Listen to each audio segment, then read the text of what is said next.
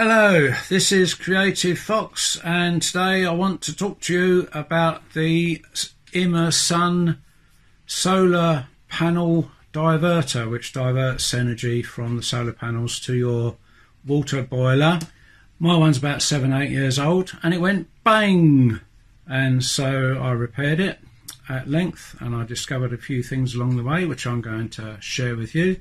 One of the things is that there is a component in there that has a shelf life, so this will probably affect most Immersun solar panel diverters. Just one note of caution before we go on to the video, and that is I hope that you are a fully qualified engineer, so I take no responsibility for any meddling about that you might do with your own equipment. Okay, so with that over and done with, let's carry on and see how we can repair this thing. So the first thing to do then is switch off at the mains. Okay, so I got this on the bench and I open the thing up and we see a disaster inside. All bits and pieces exploded all over the place.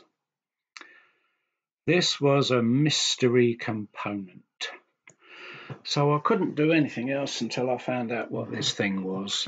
I was puzzling over the visible marks on the component, which shattered all over the place, and there's a few letters there which I was able to find.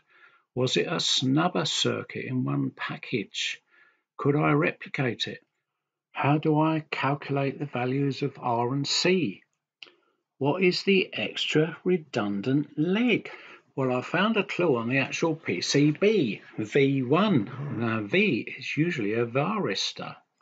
So this is a varistor or varistor with an extra leg, which is not used. Now, this is where I discovered that varistors have a shelf life where the innards actually deteriorate over a period of time. Eventually, they just give up and go bang. So this is what happened to mine then. I've had it for about 7 years, and I suppose it just gave up the ghost. And of course it took the Triac with it. So this is what we're looking for, a 270 volt varistor, 20mm, cost me £10 on eBay. And a new Triac to go in, a BTA41-800B.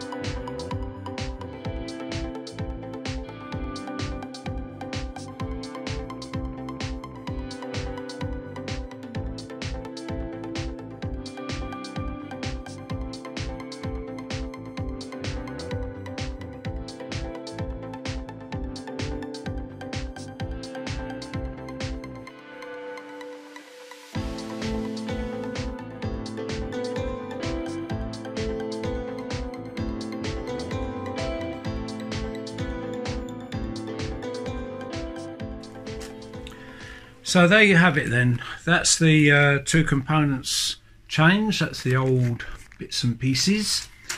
The third leg on the thyristor is just an internal connection that's, as far as I can see, is not used, so don't worry about it. After having switched the thing on, it did a self-test, and then I had to set the clock. I saved you the boredom of doing that, and it starts its normal daytime routine. The voltage measurements on my meter were taken straight from the Immersion heater, and it measures, I suppose, the pulse width modulation into the element to warm up the water, and as you notice, as the sun comes out, the voltage goes up. I've had it going for several months now, and I'm very pleased to say that the exercise saved me £500. even an equivalent unit is 300 odd, so a massive saving there just for the sake of a 10 quid component. So I hope this helps you too. Okay, bye.